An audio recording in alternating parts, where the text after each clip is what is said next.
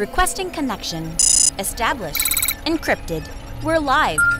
The show you've been asking for. Advice, technology, and community. Linux first, all others second. This is Ask Noah.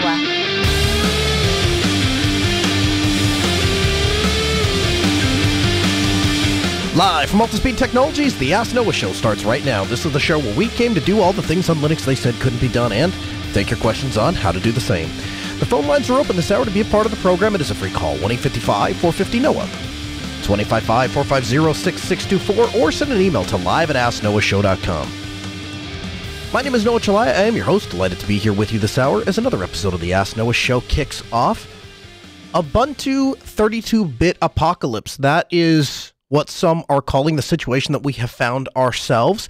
We're going to break this entire situation down for you. We're going to explain it throughout the course of the episode. We're going to get your feedback. You too can join the conversation at 855-450-NOAH. We'd love to have you. You can also join us in our interactive Mumble Room, something we haven't talked about for a while, but it is a higher quality way for you to participate in the show in real time. You can also go to our website, asknoahshow.com. On the lower right-hand corner of the page, you'll see a little call into the show icon. You can click on that. All we ask is that you have a USB style or plug-in headset that you can use on your computer, and you can join the program that way. Whatever works best for you, we'd love to get your participation, your input, and your thoughts on this. So this discussion really breaks down into four parts.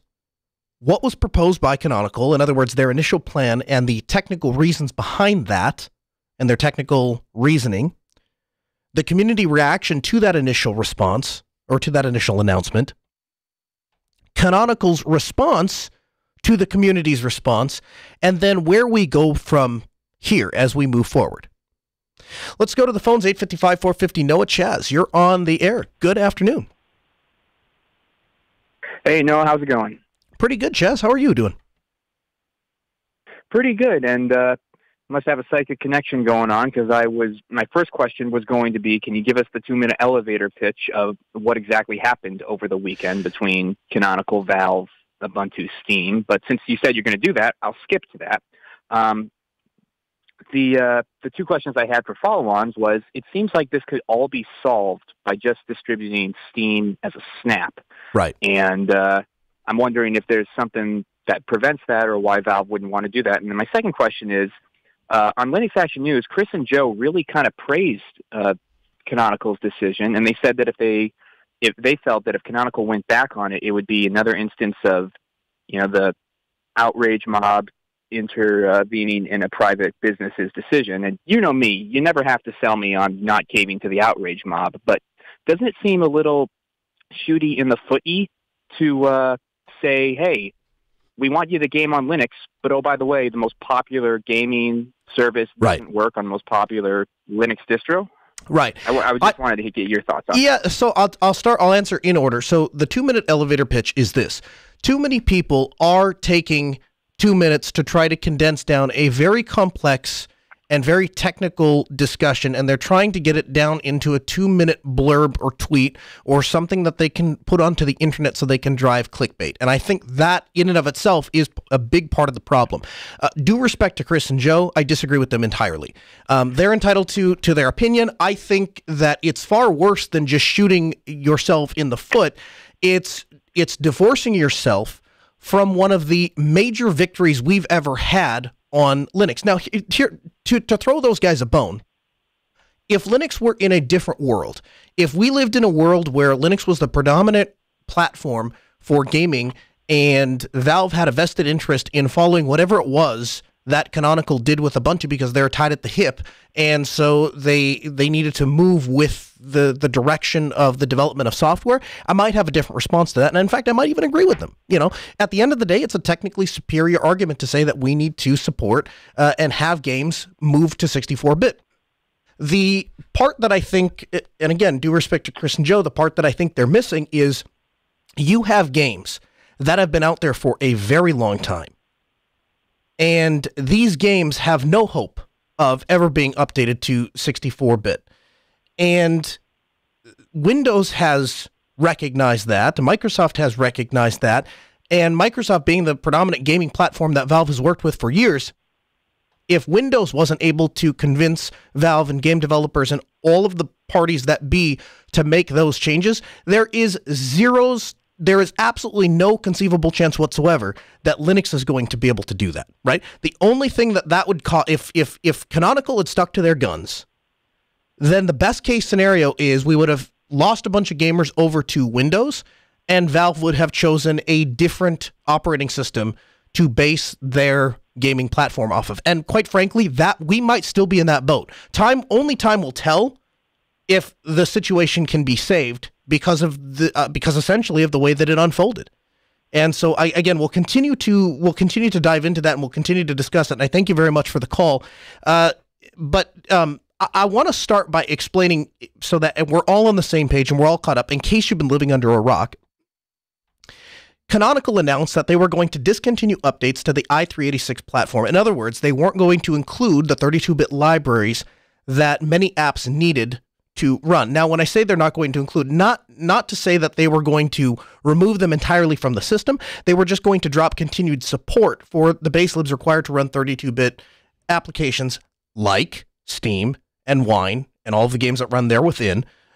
Just everything other than the libraries, basically the same way that Arch had handled multilib support. So that's not quite as bad as everybody has made it out to be to begin with. Everyone wants to pretend like Canonical is totally throwing away everything to do with 32-bit, and I don't think that is accurate. The reality is, companies have had years to figure this out. We have had 64-bit architecture, and we have been supporting backwards compatibility for years. And everybody who is still stuck on the 32-bit bandwagon is dragging the rest of technical innovation down. And so to that point, I think that there is legitimate reason for companies to try to constantly test the waters to see if it's an appropriate time to cut the lost causes and move forward. I strongly suggest to you that now is not that time because, one, we don't have a cemented foot in the gaming industry enough to be able to elicit that kind of change. Nobody cares what we do on Ubuntu. They care what happens on Windows. Now, I get it. The longer that this takes, the longer that the tail is, and the harder it is to maintain these things, and the harder it is to keep these things moving, 100%. But ask yourself this. Shouldn't the developer be the one developing games with 64-bit in mind? So that kind of goes down that thought path of, listen, it's not really our job to maintain 64-bit or 32-bit architecture. It's your job as a game developer to move things forward, right?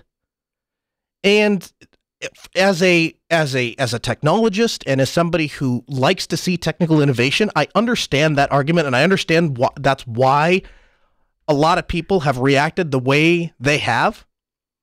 But the reality is this is very much like the IPv6 thing. We're all standing at this cliff, and we're all looking forward. We know IPv4 addresses are running out, just like we know 32-bit architecture someday is going to die a death. And we're all looking around and we're saying, you first.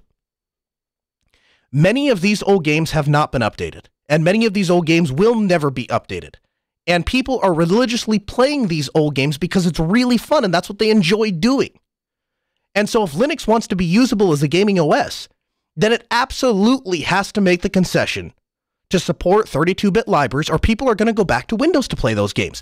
And listen, I get it. If you're one of those people that an operating system is just a tool, then I guess that's an acceptable compromise to you to say, well, as long as we win in this little box and we can check this little box that says that we're technically superior because we have the right libraries and you have the wrong libraries, it doesn't matter that 80% of our user base is going to up and leave us. If that's okay with you, then I understand why you would take the position that, hey, you know what? Doesn't really matter. But to me, it seems like this is a really big deal. And you know it's a really big deal because the community has spoken up and said, hey, this is a really big deal. We're really frustrated about this. Now, Canonical points out themselves in the announcement that there are major technical hurdles to be overcome if we're going to continue on this road of dragging 32-bit libraries with us.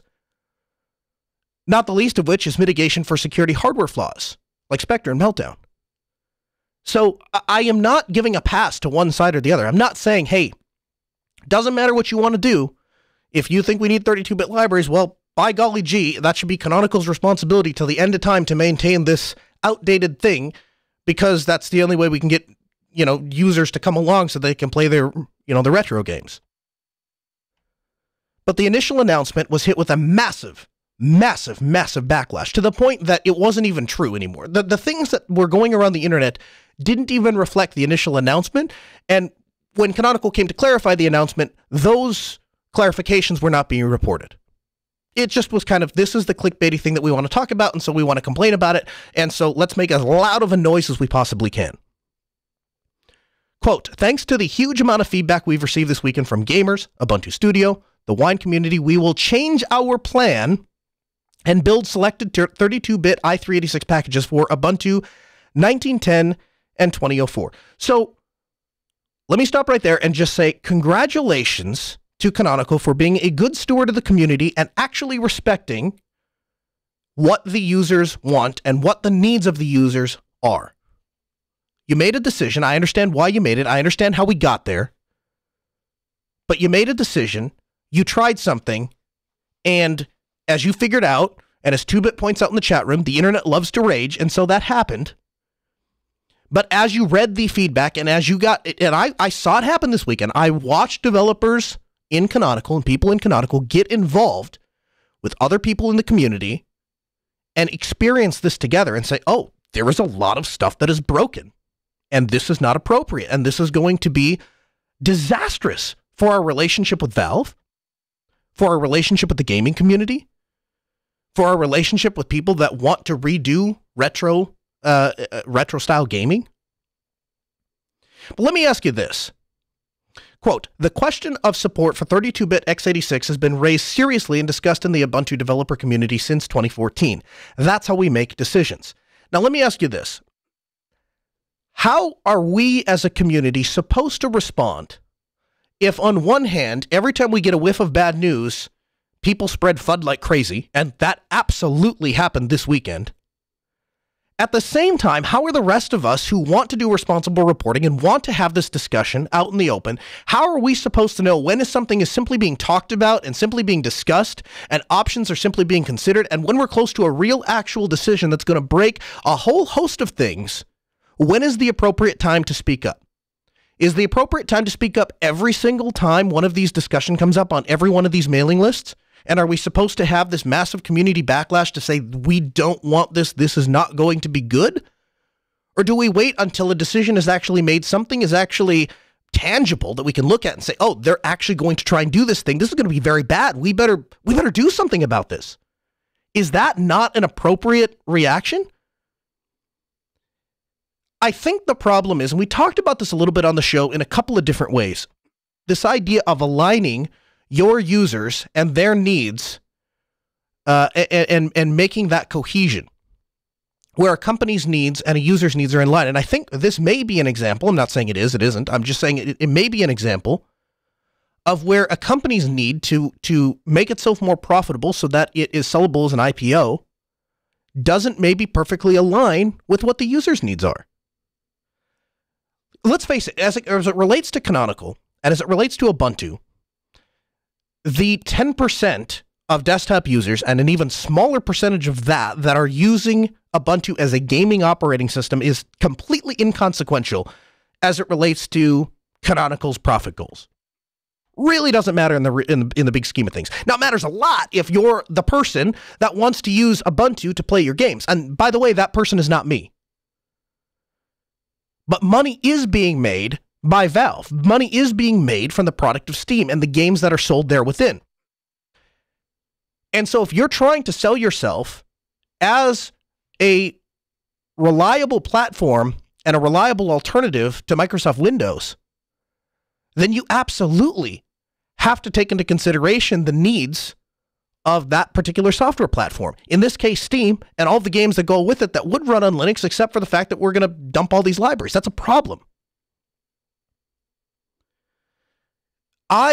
Where I am left with this entire situation is I am quite frankly terrified that the relationship and the reputation between Valve and Canonical is irreversibly damaged. And I say that because according to the blog post, or according to the announcement from Canonical, Valve was in on this conversation.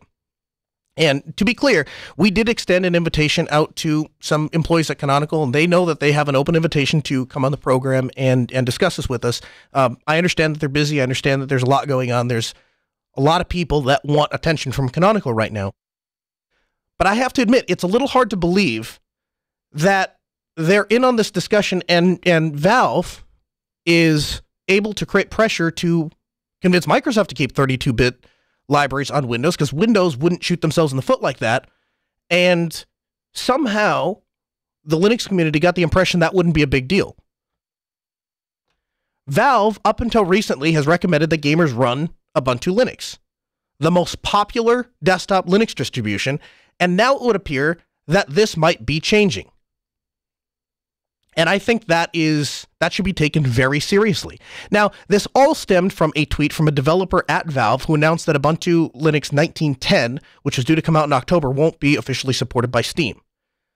And Valve has said that they're going to continue to support Linux, just not Ubuntu specifically. So it kind of, I guess, again, from the outside, not being part of the conversations that, undoubtedly took place, or I'm told took place, without being privy to those conversations, I'm left with the outside appearance of, if Valve was in on this conversation, they either didn't do a very good job of explaining that, hey, this is going to break a lot of stuff, and we're going to pull official support for your distribution if you do this, or Valve themselves wasn't aware of the ramifications of this, or there was a miscommunication in trying to explain to Valve what Canonical's plans were. Going forward, what Canonical says they're going to do is they're going to try to push packages like Wine to make use of snaps or other container technologies running 32-bit software in the future. Now, the problem is nobody really sees Valve going down that route, to include myself. I think that if you're a developer at Valve, the concept of packaging up all of your stuff into snaps to ship out may be a little far-fetched. And hey, you know what? I think it would be great if we could make that work. I think it would be fantastic if we could arrive at a place where Valve is actively working with container technology, because it would quite frankly, it would future-proof all of the games that they're shipping on Linux. So I think it would be great. I just don't see it happening. I would like to ask you to consider why Valve made the decision a couple of years ago to abandon Windows and try out the waters of Linux, understanding that Linux is a community-developed operating system that doesn't have the built-in user base that Windows does, that doesn't have the support infrastructure that Windows does, that they don't have the pre-existing relationships that Valve had with Microsoft. Ask yourself what it was that Valve saw in open source and in Linux, and why they wanted to make such a big investment with such a seemingly little return on the face of it. And if the answer you come to, which is the same answer I came to, which is they wanted to feel more secure in their platform, they wanted stable ground under their feet, they wanted to be more comfortable with the platform that they're tied to the hip to, then I want you to ask yourself where you think we are left with the trust in the pavement under our feet after this last go-around. Because, hey, you know what? There is absolutely the possibility that we know large portions of this have been blown entirely out of proportion. And Canonical maybe hasn't done as good of a job as they maybe should have at explaining exactly what they intended on doing, why, and the ramifications of those actions would be. But maybe it is all just essentially a misunderstanding. The problem is, worst case scenario, Canonical is making decisions to do what they need to do to make their company more profitable, to move the technological needle forward, all of the things that work great in cloud and work great on IoT, but aren't really in the best interest of the desktop user, aren't really best interest of the gaming user, aren't really best interest of Valve and Steam and the gaming community at large. So I give props to Canonical, I do, for turning the ship around once they realized this impending disaster. But all of this stuff breaks on Friday, which to throw, again, a bone to Valve, they probably didn't really have, Canonical, they didn't really know that this developer was going to tweet all this stuff out. Be that as it may, they make this announcement, all of this stuff blows up on the weekend, and then there is all sorts of Twitter rumblings that, hey, it's the weekend. We are not responding to this stuff right now. We will get back to this on Monday. And I think that impression, and I'm sure that there were people working behind the scenes and working behind closed doors, all of that kind of thing. But I think it's perfectly reasonable for us as users and us as a community to expect a multinational $500 million+ company to respond to a PR disaster on the weekend. Okay, that's not asking too much. Interestingly enough, this leaves a lot of other distributions in an interesting place because now Valve is searching for a new home. Carl from System76 sent out a very definitive tweet that basically said, hey, we split from Canonical, we split from Ubuntu because we were concerned with some of the directions that they were going. Now we find ourselves at an impasse yet again with the direction that Canonical is going, and we have to make a decision, but I want you to know we are going to continue to support the gaming platform outright.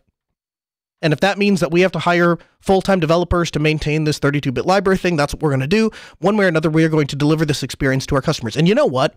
I've been pretty hard on Pop! OS. Since day one, I've been pretty hard on Pop! OS. I said, it's not for me. I don't understand what they're doing. It basically seems like a theme on top of GNOME.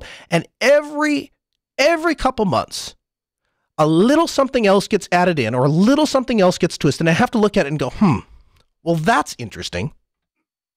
I understand if you look at the backside of the way that they're doing some of these things, it's maybe not what some people would expect. The way that they go about incorporating drivers, the way that they incorporate getting software, I get all that. But at the end of the day, if you are a dumb new Linux user and you sit down, the experience that is delivered from Pop! OS is a better experience than the experience that comes from stock Ubuntu. And I get it. There's a bunch of legal reasons, there's a bunch of practical reasons, there's a bunch of technical reasons of why that is. But at the end of the day, I was talking with Jason from Forbes, and he told me the same thing. He said, listen, when I sit down as a new user, this is a better experience for me. And so where that leaves System76 is in a really interesting position because now there is a fundamental need and a large company that wants to base their gaming software off a particular platform, a platform which System76 is now beginning to maintain on their own. And this has just kind of come from by storm. And I understand that there have been people in System76 that have been working throughout the weekend to try to get all of this stuff sorted and situated so that if push comes to shove, they're in a position to continue to maintain these things. But it makes Pop! OS a more valuable operating system, much more valuable than it was back when they made the split, right? And you couple that with the bundling of Lutris. You couple that with the built-in restore functionality. You couple that with the fact that you can buy hardware directly from System76, from people that actually use this stuff and care about this stuff and work with this stuff.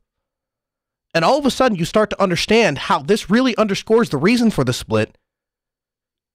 And you start to understand why people believe that Pop! OS is the best distribution for new users of Linux. 855-450-NO, it's 855-450-6624. Cubicle Nate in our interactive mumble room. Hey, man, welcome into the program. Cubicle Nate, do we have you? Okay. All right. Well, if you'd like to speak up, just holler at me in the chat room. We'll pot you back up. We'll go to the phones, 855-450-NO, that's 855-450-6624. Rodney from Denver. Thanks for hanging in there, man. Welcome to the program. Hi. Hey. So I've got what it's probably going to be a pretty easy one. I've got a server in DMZ on my LAN, and I want to add a couple more web services to it, but I've only got one port 80. Mm-hmm. And ideally, I don't really want to enter, port number. So I want SSL. I don't know if I need a droplet to get a second IP or something like that. No. So ideally, I would like to just use my home IP because these are just for me. For my easiest way to go about that, Rodney, is just to use Apache Virtual Host. So essentially, an Apache Virtual Host looks something like this. When a connection is in, let's say your IP, it's not, but let's say your IP is 1.1.1.1. And so you create an A record for mynewsite.com and you forward that A record to 1.1.1.1. Let's say I come through and I say, Rodney, I would like you to host AskNoahShow.com. And you say, well, I've only got my single IP address. I don't know what I'm going to do. I say, okay, Rodney, we're going to go ahead and set up this Apache Virtual Host thing. I'm going to point my A record for AskNoahShow.com at your same IP address, 1.1.1.1. Now, When your server gets a request for a website, and your server comes in and says, okay, I want asknoahshow.com, the Apache virtual host, even though the request is coming into that same IP address, because the request is asking for asknoahshow.com, it will serve one website. And when you go to mynewsite.com, even though that A record is pointing to the exact same IP address, because it's requesting mynewsite.com, the Apache virtual host is going to deliver an entirely different website. And so in that way, you can have a single IP address, a single server, and have multiple sites running on that exact same server. That's fantastic. Thank you. Yeah, you bet. 855-450-NOAH. It's 855-450-6624. I think we got our issues in the mumble room worked out. Hey, Cubicle Nate, welcome back into the program. Hey, how you doing? Hey, pretty good. I understand you had some thoughts on the Canonical conundrum. Well, I was looking at the at my system, since I do have Steam, but I'm running OpenSUSE, and there's 250 32-bit packages that my system has pulled down, and I have lots of cruft on my system I could probably clear out. But I'm thinking though, just the base libs themselves, is it that much additional work that they couldn't maintain those 250 additional packages, and why not pulling in the community more to help with that process? I know some other distributions do. Yeah, I mean, to a certain degree, it gets a little complicated, right? Because they have to start having that community then have access to a bunch of back-end stuff so that those libraries are available to pull down in the official repositories and all of that kind of thing. The real question for me is the juice worth the squeeze? And I have yet to hear a compelling argument as to why the juice isn't worth the squeeze. Why would we allow all of these games to not run on Linux because we don't want to maintain antiquated architecture? And I get it is antiquated architecture, but is that not what we signed up for when we said that Linux was going to be the next gaming platform and we were going to be a viable alternative to Windows? Isn't that what we signed up for? I mean, it's part of the reason I do use Linux. It keeps my old hardware going a little longer, and there's a sense of security in using it. Sure. Even if it's just a make-believe security, there's a sense of I have ownership over my system. I can run whatever I want on my system, and I don't know. I've been running 32-bit. I still run. I have TuxCart, Tux Racer. I'm sorry, in a box set that I bought in 2003. And it'd be kind of sad to lose all that. I know you can get newer stuff now, but I don't know. I'm just surprised that they would make a move like that. I mean, that's all. Yeah, I agree. I think it is surprising, and I thank you very much for the comments. I guess my thought is what ended up probably happening is they had this discussion quietly, behind the scenes for quite some time. Nobody really threw up a fuss. All of a sudden, they decide they're going to move forward, and the internet erupts. And when the internet erupts, the first thing I ask is there any actual validity to these claims? And what I found was, in this particular case, it's about half and half. Half the people are just spreading misinformation. Half the people haven't even bothered to read what's actually happening. They're just kind of making it up as they go along. And then the other half of the people are trying to downplay it as if this is no big deal. And there's like, there's one or two games that aren't going to work, but we didn't need them anyway, and that's not what makes Linux successful. And again, I guess that depends on how you're approaching it. 855-450-NOAH, is it BR Radio? Is that right? Am I pronouncing that right? Welcome into the program. Hi, Noah. Hey. Nice to calling you again. I have a question about lags. I will have a new system. Okay. And I want to do a full disk encryption with lags. And I was thinking about having something like a key file and a password or something like that. Mm-hmm. So that I can give a key file to a friend and the password to another friend. So if something happens to me, they need to both come together and encrypt my system. Something like that. Let's see here. So that's what you're describing. Are you describing a recovery method, or do you want actual two-factor? That is to say, do you want a backup way for somebody to recover your LUX encrypted volume should something untimely happen to you, or are you saying you want to make it more difficult for anybody, to include yourself, to access that LUX encrypted partition? A little bit of both. I like to be as secure as possible and to have, but that another person is able to do it anyway, like a trusted person. Well, let me start with this. If since you phrased the question as two-factor, let me tell you what I would do if I wanted to do full disk encryption with two-factor. I would use something called the YubiKey. It's a hardware two-factor authentication device, and there is a project called YKFDE that is YubiKey full disk encryption, and it enables you to use the YubiKey for two-factor authentication for Lux. And so the password you enter is used as a challenge for the YubiKey, and then the key script allows it to boot the machine with either the password and the YubiKey or with a normal password on any key slot.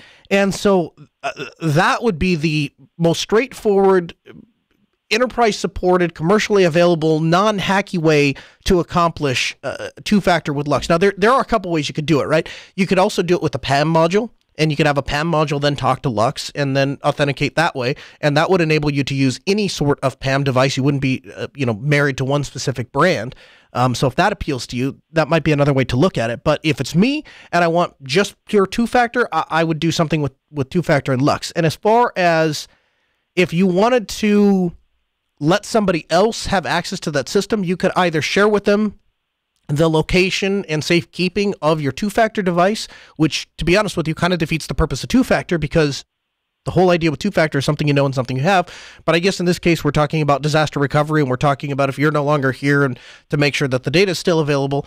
The other way you could go about that is you could, in fact, enroll two YubiKeys. You could give one to your friend. You could keep one. Both of you would share the password, but each of you would have your own, 2FA to decrypt that drive. That'd be the other way you could tackle that. Does that answer your question? That's yes about right. Yeah, that's yes about right. It's hard for me to get a YubiKey here in Argentina, but yeah, I can think I can get around it. Well, I tell you what. Here's what we'll do. It may be hard for you to get a YubiKey but if you can hang on with me, I'll put you back on hold. And what I'll do is I'll have Sarah pick up and get down your particulars, and we'll send one out to you. Okay, thank you. Yeah, you bet. Just hang on hold for a minute here, and Sarah will pick up and get your particulars. Make sure to give her your address, and we can get a YubiKey sent out to you. I think I can do that more cost effectively than it would be for you to try to obtain one. Again, the phone number 855-450-NOAA, 855-450-6624. That is the phone number to be a part of the program. The email live@asknoahshow.com. The Raspberry Pi 4 has been announced, and oh my gosh, is this amazing. You can simply drop your new Raspberry Pi into your old projects and upgrade, because of course they have kept the size and form factor and all those things very similar to the past form factors and size. In fact, all of the software is backwards compatible. So this is a major upgrade for those of us that are in the Raspberry Pi world. Now, the processor probably got the biggest performance increase. It is now a quad-core processor running at 1.4 gigahertz. They are sporting not one, but two dual HDMI 4K monitor outputs. This is going to be massive, absolutely massive, because it actually enables real desktop work. You're going to be able to actually, do some stuff with this thing. They're also including 3 different models: a 1 gigabyte model, a 2 gigabyte model, and a 4 gigabyte model. Type-C power, which of course goes to the top of my list of things that are awesome, gigabit Ethernet, and a Raspberry Pi PoE hat. So a little circuit board you can put on the top, and then you're able to power the Raspberry Pi with PoE. Now, the 1 gigabyte version goes for $35. The $45 version goes for, the 2 gigabyte version goes for $45. And the 4 gigabyte version goes for $55. I tried to order the 4 gigabyte version. It was sold out. I tried to order the 2 gigabyte version. It was sold out. I tried to order the 1 gigabyte version. It was sold out. So you're going to have to wait, at least if you're ordering from Adafruit. All of them are out of stock at the moment, but this is a massive, massive improvement to the Raspberry Pi. And frankly, the Raspberry Pi started as a learning device, but with Type-C, dual displays, 4K, gigabit Ethernet, 4 gig of RAM, I could see this absolutely being a small desktop replacement in some limited use cases. And I'll give you one example right now. We are looking at adding another computer here into the studio. And what we want that computer to do is just control some of the equipment. So it's all web-based configs. It's all web-based control panels. We just need something to always have those video control things up. And we started pricing out what it would cost. And it's like, man, we could totally do this with just a basic computer that runs a web browser. We don't actually need a full functioning like i5 or i7. And wouldn't you know it, 48 hours after we're having that discussion, we look at this and, hey, guess what? The new Raspberry Pi 4 is out. And it's incredible. And it is literally a desktop replacement and could be a desktop replacement. So the second they're available, I'm going to buy one and I'm going to try to use it in production for the first time ever. I think this really signifies a shift for us, because for a long time, we have seen these as just learning devices, and I'm wondering, with the introduction of PoE, with the introduction of USB-C, with 4K, 4K outputs, is this now a general computing device? Is it to be used in embedded applications? Scale runs a massive conference with FOSS devices flashed as APs. How long before somebody creates a Unify controller that has FOSS software and you can flash each one of these Pis and use the Wi-Fi chip as an access point or something like that? This is also kind of cool too. As we were kind of researching this and I was kind of learning about the Raspberry Pi, the entire Raspberry Pi website is run on a Pi 4 server cluster with 72 cores, 72 gigabytes of RAM, and it consumes less than 100 watts and a half U rack space that retails for under $1,000. So they tweeted out, server manufacturers better start getting scared, because the reality is the Raspberry Pi is coming to eat their dinner. And it's a cool device. So this will be the first time. I've said for a long time, I've been pretty public about it. Hey, I don't think the Raspberry Pi is really meant for commercial applications. I think it's a great learning tool. I think it's a great experimentation tool. I think it's something that you can kind of play with a little bit. I wouldn't be comfortable running it in production. Do you know what? We have gotten to a point where now I think I would be comfortable running it in production. It's been around a lot. It's established itself. I think it's time that we move forward with it. Speaking of Raspberry Pis, we had a chance to catch up with Ruth Suehle at Red Hat Summit, and she is doing some amazing, amazing work with COLAB, introducing young girls into the art of open source and technology, but more the community aspect of what open source is. Here's that audio. Ruth, thanks for taking the time to sit down with us. We appreciate it. I guess let's start with the basics. What is COLAB? Why is Red Hat involved? And what are Red Hat's goals with COLAB? COLAB is a project we started about 2 years ago out of our brand activation team, not to talk about products or anything like that, but simply to teach the very basic principles of open source to middle school girls.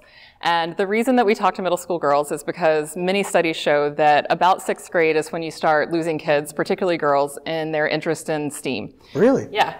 11 or 12 years old is really kind of the sweet spot, and we've actually seen, as we've worked with a little bit younger girls and a little bit older girls, we have sort of our own firsthand evidence that that really is kind of true. That 12-year-old spot is really where you get their attention and their interest, and they're really passionate about what they're doing. And so the reason it's called COLAB, we're teaching them collaboration.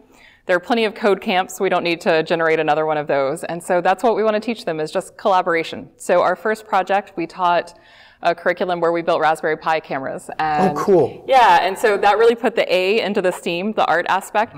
So the girls would spend a day building the cameras, and I would show them the code, teach them kind of how it would look if you were writing code, but not actually make them do the coding themselves. Right. And they would put together the camera, and then each group of girls in different cities, we've done, I think, 9 cities now, would have a poem, and they would go out and take pictures with their cameras that they built based on the poem and how it inspired them, and then build an art project out of their photos. Awesome. Yeah, and I really liked the art aspect there, putting that piece into the STEAM. The curriculum we're doing now, which we have at Summit, I brought you this, we can show you. The COLAB girls that we taught in Minneapolis are here. They were on the keynote stage at Red Hat Summit. Wow. They did an amazing job. They wrote a song for us. They came and sang their song. It was awesome. And so they're in the expo hall teaching people what I taught them the first morning that they came. And what we do with them is a very basic circuitry curriculum. They build a little copper tape and LED circuit. It looks like this. And there's a little battery in here. Yeah. And so they learn the idea of a positive line and a negative line and how a battery works, and light up a page. And so what we do is, we had a writer in Boulder who wrote a short novel. It's about 68 pages, 8.5 by 11, but the final book is about 8 inches thick, because they illustrate the pages first with these copper tape LED pages, and then in the afternoon I teach them to use what they've learned about circuits and build another set of pages with a LilyPad Arduino. And so some of the pages shake or they make sounds, some of them light up in different ways. And the individual students are choosing which one of the results happen on these various projects? Well, so each page has an intended result. Oh, I see, okay. They get to decide where on the page things go. They have to design their circuit and build it. And in some cases, it's more obvious than others. A cell phone might say, the text might say she pressed the 5 on the cell phone. And so in that case, you know, you want your button to be on the 5. In other cases, there's a little more creativity involved, and they kind of have to decide how they want to do it. As those of us that are deeply involved with technology, I think sometimes we forget that it has a real impact on human life, and there are lives that are changed, and we make these connections. I would imagine working with these girls, it must have had an impact on you. Talk about that. My mother was a teacher. I never envisioned myself as a teacher. Actually, when they first asked me about teaching this COLAB curriculum, I thought middle school girls. I don't. Sure. I'm not really sure about this whole plan, and now I can't believe that I would ever have any doubts about these girls because of exactly what you're saying, the impact that we see at the end. We see them on the first morning. They come in and they sit down. They look terrified. They're very quiet. They don't want to talk to us. And if you can imagine a pack of 11 or 12-year-olds being quiet, they don't know what's going to happen. They don't know what they're going to do. They don't know how to do it. And I say, all right, so here's why we're here today. And by lunchtime today, you are going to know how to build your own electronic circuit and light up a light. And they all look at me like I am completely insane. And then they do it. And they get that first sense of satisfaction. Mm-hmm. And then we go through the rest of the curriculum, and they've built this whole book together, and they've made it work, and they really get this amazing sense of satisfaction. And then we get these little thank you notes from them. And then they tell me things. We send them home with the copper tape kit so that they can go make their own project when they get home. And I had one girl tell me, I can't wait to take this home because my dad's not going to believe that I know how to do this. That's awesome. And I think lots of girls have gotten that message over the years.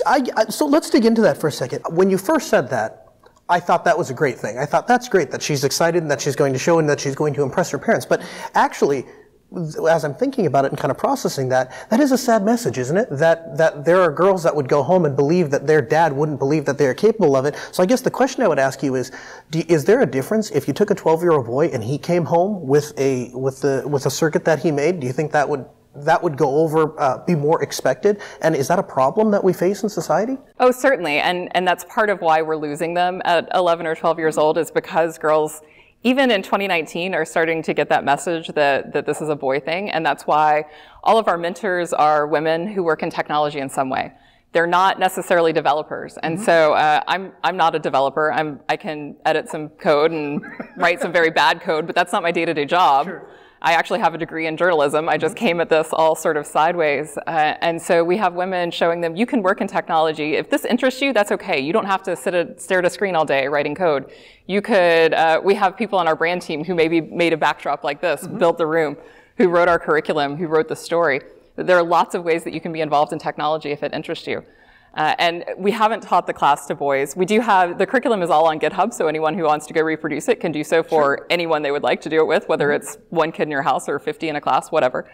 So I don't have that same analog experience with a classroom full of boys. All I know is my own personal experience growing up. I had a wonderful, supportive family who never would have said no to anything that I wanted to do, and I did sit at the Commodore 64 and type out basic code because that's how old I am, but it was because I had magazines that told me I could do that. My brother had a very different experience growing up with computers and the sorts of TV shows and movies that he was encouraged to watch and things like that. I think that we still are not intentionally treating boys and girls differently, but there is something that happens and girls still get this message. We give little girls dolls and we give little boys Legos. And so they're building something and little girls are taught to make something pretty. I gave my little girl Spider-Man, but yeah. Yeah, well, there you go. Yeah, so you're ahead of the curve of parenting. Charlie Resinger has an interesting one-to-one Linux program, and his idea is to put a laptop in the hand of every child so that every child can appreciate that laptop. And when he first did it, people looked at him like he had three eyes, because he said, I want every child to have root access to this Linux-based laptop. Whoa, are you nuts? We cannot be giving small children root access to a computer. He said, let them screw up, let them break it, and then let's fix it, and let's teach them and let them learn about technology. Do you feel that we need a stronger emphasis placed on early exposure to technology and more trust put into kids to play with the technology and learn it? Oh, absolutely. So one of the things that we say in open source all the time is release early, release often, or more colloquially, fail early, fail often. We have to give people permission to fail, give people permission to not be right the first time. That is a fundamental part of open source, that it's okay to say, here's what I'm working on, how can we make it better together? And that's one of the things that's difficult to tell the girls in a COLAB class, is that it's okay not to know how to do this. It's okay to get help from the person sitting next to you. It's okay to do it wrong, and then we figure out how to fix it. That all of that is a part of how we do things differently, and that's okay. I was also going to say, so I do like Charlie's program. He has a great program. And something else that I've done, I mentioned the first COLAB curriculum was Raspberry Pi based, and I co-authored a Raspberry Pi book, and so I've talked to a lot of people about Pis. And parents initially, so back when the Pi was fairly new, parents were kind of terrified of it. You know, what's my kid get? Oh yeah, I would talk to parents at Maker Fairs. We did Maker Faire Bay Area in New York and several others, and they would say, my kid wants this thing. I don't know what it is. Is something terrible going to happen? I'm just curious, like, did anybody ever speculate? It's only $35, so I think we can assume it's probably not a money thing. That's exactly it. That's entirely what the Pi was designed for. So the reason it's called the Pi, a lot of people don't know, is because it was intended to teach kids Python. And so that's what I tell parents is, actually, this is the solution to all of your concerns. Yes. You have a computer at home and you don't want them to break that. Give them this one. And if something goes wrong, you reflash the SD card and you have a whole new computer. It's okay. But we live in a technical land, like all of our friends, probably you, like me, most of the people you talk to during the day know what Linux is, know that this isn't a problem. But parents whose main technology interaction is with the Roku to turn on a TV show or their laptop at work, they don't realize that. They need that information. My generation, when I was looking at technology, I would go into a store and I would look at what I could purchase to create something, to put things together, right? And that led me to getting licensed as a ham radio operator and all those kinds of things. What I see my children doing is walking into a store to see what they can walk out with. What experience is this piece of technology going to deliver? Not what experience can I create? What can we do as technologists to inspire that ability and that natural desire I think children have to want to create things? I would love to see people building their own computers again. There's a lot less of that now. Even I think if I needed a new computer today, I would probably just go buy one off the shelf, whereas 10 or 15 or 20 years ago, I went, like you say, I bought the components. There was this great website I've forgotten the name of that would tell you that was constantly updating prices of all the components, and we could watch and wait until that processor was cheap enough to buy, you know. And so that, again, is part of what the Raspberry Pi was designed for, because even 5 or 6 years ago, kids showing up at college wanting computer science degrees had no idea what was inside their computers. They didn't know what a processor looked like or what the RAM was doing in there. Like, it was just a magic box that did things for them. So yeah, I think it would be great to get hardware components into the hands of more kids again, let them see from the bottom up what goes on inside. Let them open up their laptop. I mean, modern laptops are pretty easy to tinker around with. You almost can't do it wrong. If it fits, it probably went in that hole. Once in a while, that could lead to some broken stuff. Once in a while, the magic smoke comes out.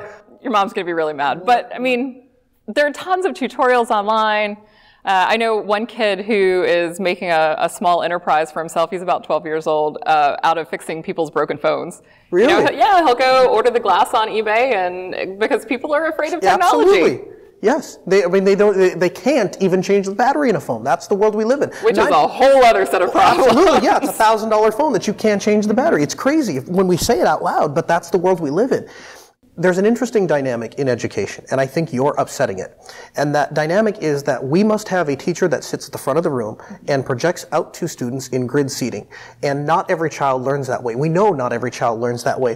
What can be done, and what can we do as technologists to help children learn differently and experience technology differently? I have a pretty great school system. My kids are 4th grade and 7th grade. And when you describe the classroom that you and I no doubt had of that grid style rows and of my seats, kids have too. That is not what my children have. And it's so amazing. And the first time I went in my my older child, went into her kindergarten class for the first time, and I was like, is this what classrooms look like now? And it is for us. So for example, and I think that the things that our school district has done have been really great. So for example, she, in about 4th grade, was really easily distracted. And, you know, in a lot of cases, it's a story that many of us are familiar with, many of us nerds, where, you know, the schoolwork got boring and you didn't have anything left to do. And so her teacher worked out a deal with her. She said, you just have to finish your work and then you can go sit. They had like a restaurant booth style set up in the back of the room. You can go sit back there and draw, do an art project, make whatever you want. You just have to do your work first.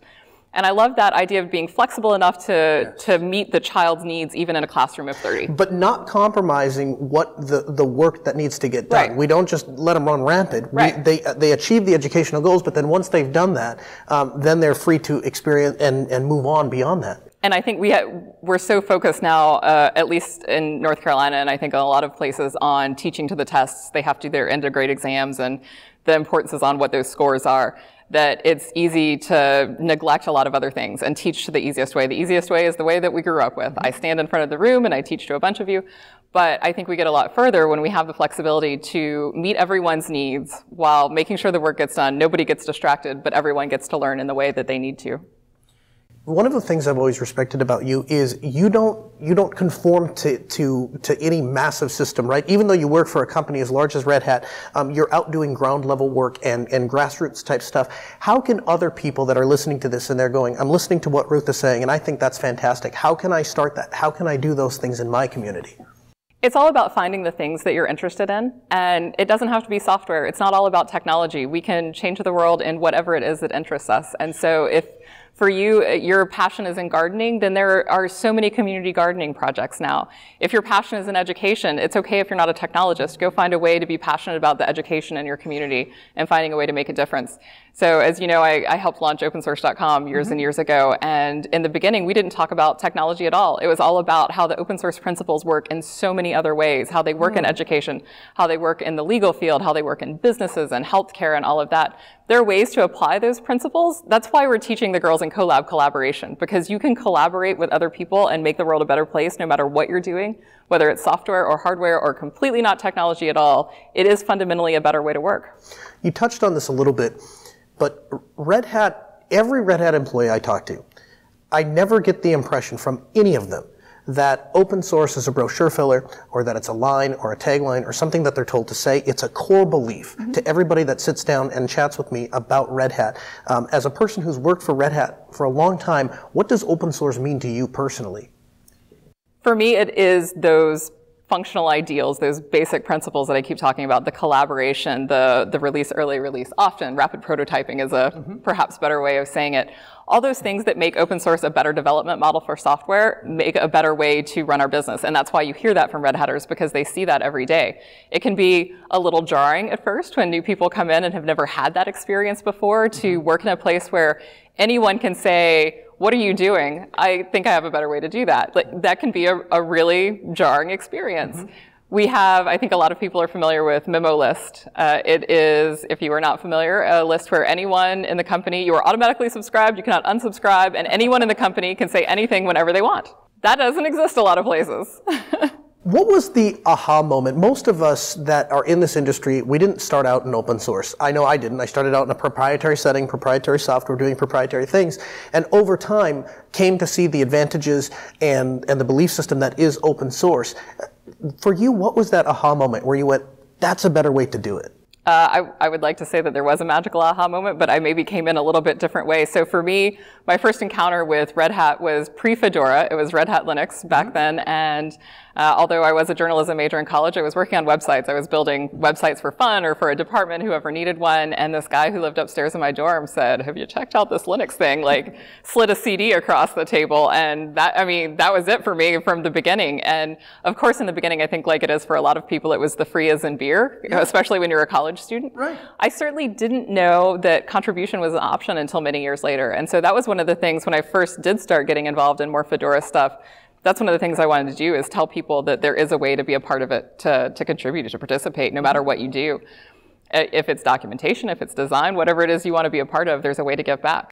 But so you get this CD and you put it in your computer and you're maybe running, I assume, Windows at that point, as a journalism. So you put the CD in and everything is different. And is there something that sparks in your mind and goes, wow, that's really cool that I didn't have to pay for this and it's quality software? Was that kind of what started it? You know, I'd like to say that it was that magical, but so this was late 90s, I guess. Sure. And at that point, growing up, there was always a new computer system. Yep. So there was that, there was that early Commodore 64 I mentioned, and then my dad would bring home the 8088 and then the 286, and Windows changed a lot. 3.1 was so different, and I had seen, oh gosh, what else was going on back then? There was the Windows NT, was that the networking one? Well, late 90s is when we started to see ME in 2000 come out and stuff like that. So I totally missed ME. I checked out of Windows about that. Okay, good. I hear it wasn't really great. It wasn't a great experience. Well, Ruth, thanks so much for taking the time to sit down and chat with us. Thanks for everything you're doing to help these kids move forward. Would love to get you back in the program soon. Yeah, thanks for having me. 1-855-450-NOAH. That's 855-450-6624. The email live at asknoahshow.com. Just a couple of minutes left in the program. Hey, if you haven't checked out linuxdelta.com, we invite you to do so. And a huge thank you for the appreciation for everybody that has been submitting their feedback at linuxdelta.com. Now, if you're not familiar with Linux Delta, you missed the announcement. This is our community hub to help people connect and share their experience with various Linux distributions. Applying the same free and open source principles that a community that allows things like the AUR to function, as well as it does, the same principles that allows things like Amazon.com, B&H Photo and Video to be a resource for people to learn and experience various products without having to buy them themselves.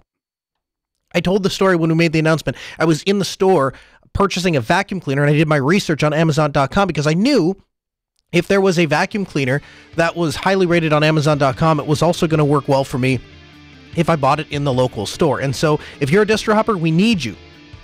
We need you to try distros. And when you try one for a desktop or a server or IoT, make sure to stop at linuxdelta.com and let us know what you think of it. If you're just joining us for the first time and you have friends that are maybe getting into Linux, send them over to linuxdelta.com. Let that be a resource for them. Help us spread the word. It's your one-stop resource to discover the best distro for you. Hey, that's it for this hour of the Ask Noah Show. We'll be back next Tuesday at 6 p.m. Central. If you want more content, asknoahshow.com. We'll see you next week.